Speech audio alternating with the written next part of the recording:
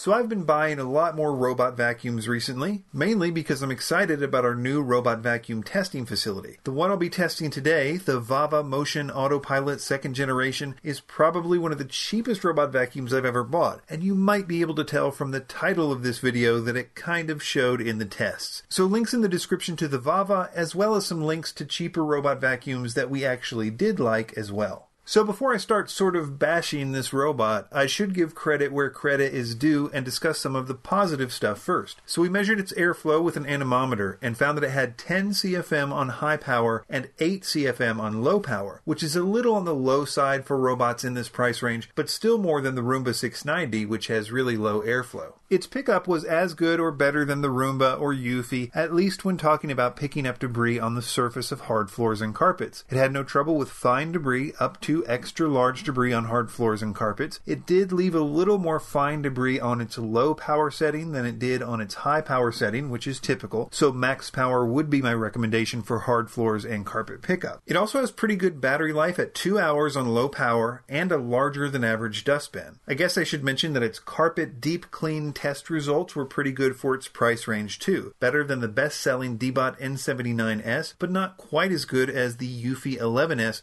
which is our current favorite robot vacuum in this price range. So that's the positive stuff. It picks up debris from the surface of floors as good or better than many robots in its price range. It has good battery life, a decent dustbin capacity, and middle-of-the-road carpet deep cleaning ability. So where to start with the negative stuff? Continuing with the pickup test, I guess, we tested for pet hair and longer human hair, but the test couldn't be done accurately because the VAVA has a really bad exhaust placement, which blows lighter debris around everywhere. Don't get me wrong, a lot of robot vacuums do this to one degree or another, but this was particularly bad. It did have some light tangles in the brush after the test, but again, I couldn't test this accurately, so take that with a grain of salt. The main negative stuff, though, and the reason I titled this video the way I did, was with regard to its navigation and obstacle avoidance results. So the VAVA claims to be a smart navigation vacuum that can clean in straight, efficient lines instead of the more or less random pattern that most robots in this price range have. Higher-end robot vacuums use either cameras or lasers to develop a map to help them navigate in a similar systematic way, but there's also a growing number of robot vacuums that can achieve similar results as the camera and laser bots by using a gyroscope and an advanced algorithm. The upside is that it's a lot cheaper if you can get a smart navigation result without cameras or lasers, and some robot vacuum companies do this really well, like the Roborock E25 or the E35, which we'll be reviewing next week, but other companies like this VAVA haven't really mastered the technique. So we ran the VAVA multiple times and in multiple scenarios, and while it may have started out using straight lines to clean, as soon as it hit an obstacle that it didn't quite understand,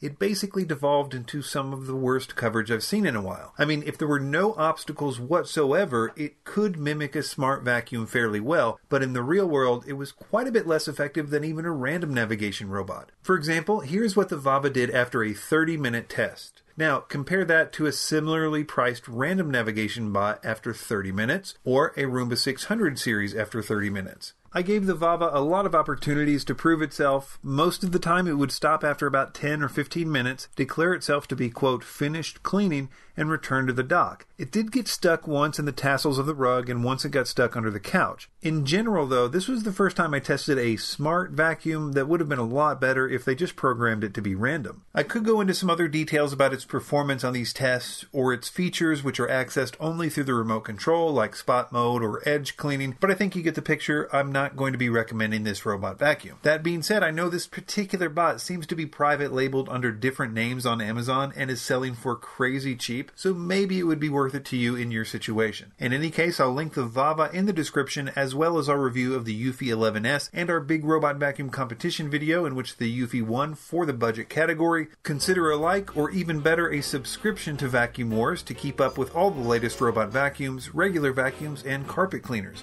Thanks for watching.